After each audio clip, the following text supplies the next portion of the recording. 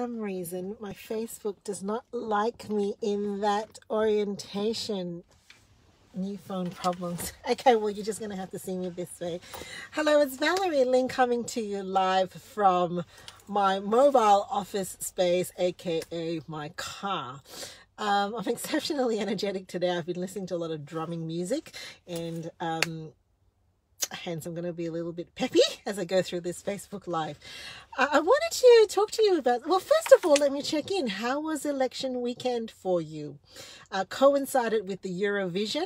I don't know about you, but seeing Kate spin around and sing high notes and kind of go backwards and forwards kind of did my head in.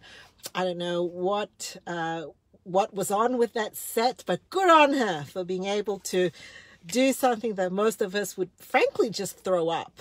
That's not the reason why I'm coming live.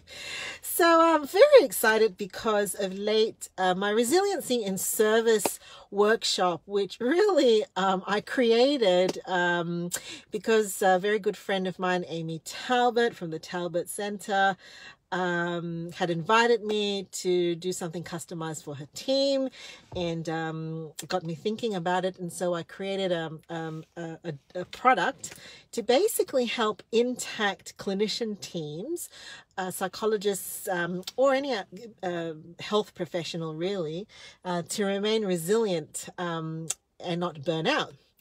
And since then, I've had some interest from some other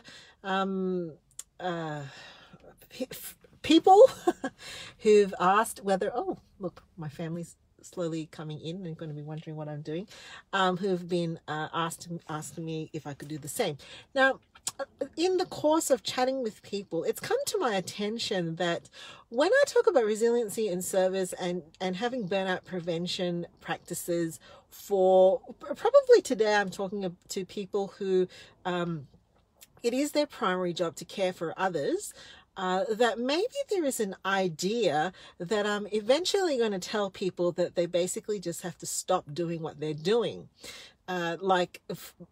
Basically saying that they'll have to cut down what they're doing, reduce what they're doing, live a life of monastic contemplation, perhaps with extended rest. Now, if you've had a chance to watch me live, I do not think I come across as being particularly monastic or particularly sedentary. It is not my desire for all of us to exit the healthcare profession, lay down our life's calling and work and meditate. No, nor do I advocate for laziness, because I think that's pretty much what the fear is, that I'm somehow going to encourage people to leave their jobs or perhaps advocate for laziness. So I just want to set the record straight.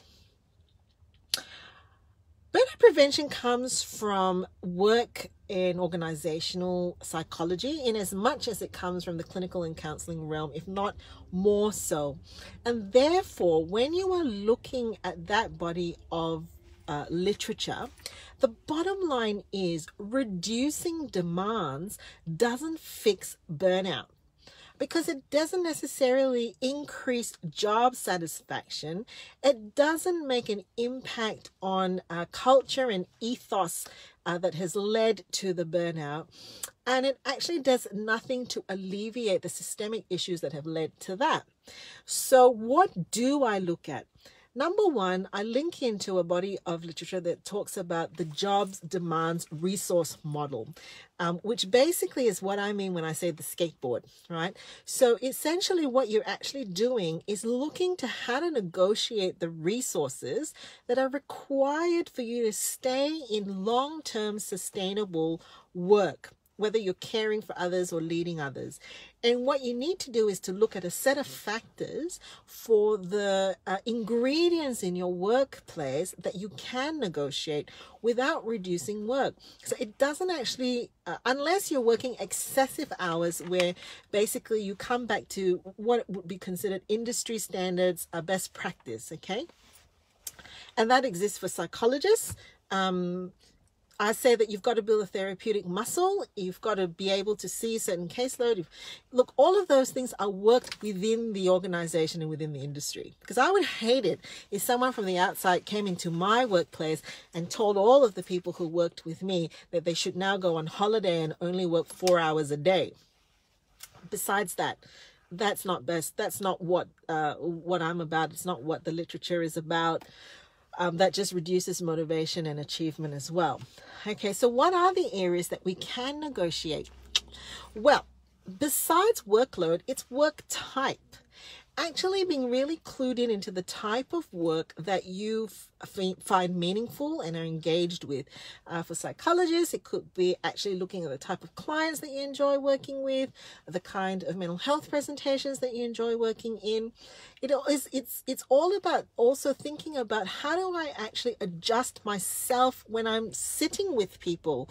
How do I protect myself, not by exiting work, but being staying in the work and actually ensuring that I'm using the very things that I'm telling other people to use to keep myself psychologically safe and psychologically balanced when I'm even in session.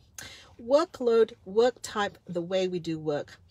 We want to look and see how we actually label the rewards that we are getting beyond money.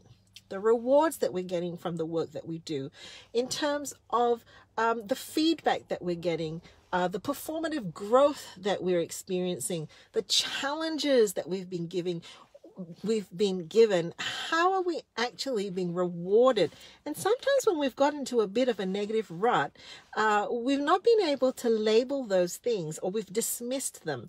Now, once we can label those things, we can increase them. Another thing that we want to look at are things like a sense of community. Where is your community in your workspace? Is it in your office? Is it in your networks? Is it in the people in the next cubicle? Where is that community? Some of us prefer not to have that much interaction. Some of us need a lot more interaction. So there's actually a degree of self-insight that needs to go into that work. So a sense of community. Hello, I've got someone watching from Singapore. Thumbs up. I'm talking about why I don't think laziness is the cure to burnout. Fairness is the other thing we want to look at. How do you actually get a sense that what you're doing is fair? It's in the way that the tasks are queued up. It's in the way that deadlines are produced, in the way that meetings are held. All of that stuff we look at to see, okay, where is the pressure point, or where is the way in which work is being conducted that is considered fair or not fair? I'm getting distracted because there are people coming and I don't want them on my screen because they are my peeps and I want to keep them private. Maybe I'll stop there. There's actually a couple of more things, but I hope this highlights to you that it's really not about getting lazy. I have very high professional standards. I have very high expectations for my industry. I have very much saying, take on people, just stay there. I have a philosophy and ethos about continuing to do the work that we do to build up our work muscle so that we don't burn out. I think I'm actually going to just hit pause here. Apparently someone needs to use the car. I'll see you later.